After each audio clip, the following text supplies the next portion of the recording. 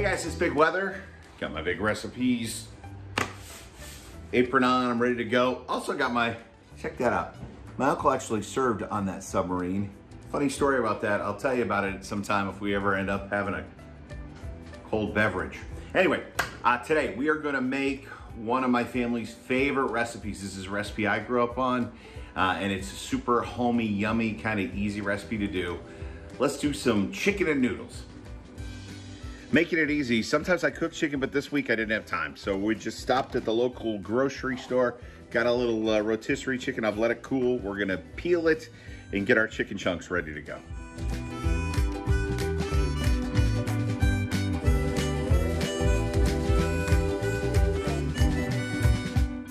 Next, I had an extra bag of baby carrots. They were buy one, get one. My kids ate the one bag, they didn't eat the other, so let's go ahead and chop those.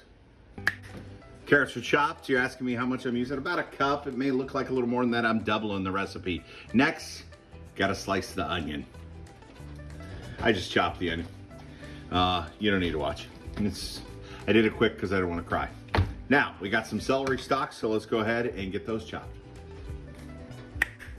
Celery is done. I've got all my prep work done between my chicken, my carrots, my onions, and my celery. Let's move on over to the stove. So I got about 4 cups of chicken broth on the stove. I'm gonna add a bay leaf to that. There we go. And what I think makes it Ream's Homestyle Egg Noodles. These were made first in Iowa where I grew up, so my mom made these all the time. We're gonna put a bag of that right in there.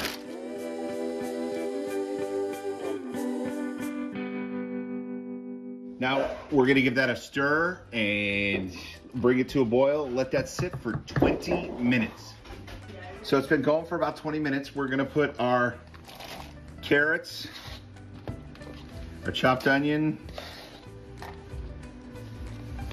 Ooh, that's hot. And our celery. Let me go get the spices. To that, we are gonna add about a half teaspoon of thyme. We're gonna add about a teaspoon of dried parsley. It's a little more, that's okay, I like parsley.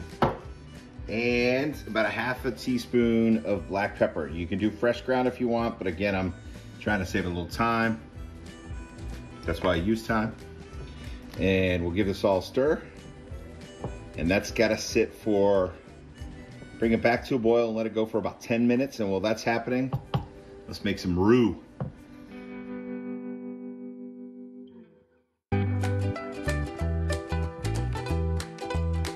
I actually had to switch pans. I'm got family visiting, so I tripled this recipe. So I had to get a bigger pan. But we are putting our roux. It goes directly into our noodle mixture. And we want to give that all a big stir. And here is the last ingredient. We're adding heavy cream. Very rich, you don't eat it all the time, so that's why you can add it to this. Give it a stir. We're gonna let that come back up to a boil. Another 2 or 3 minutes, we're good to go. And now that we got it back up boiling, we're gonna take that chicken.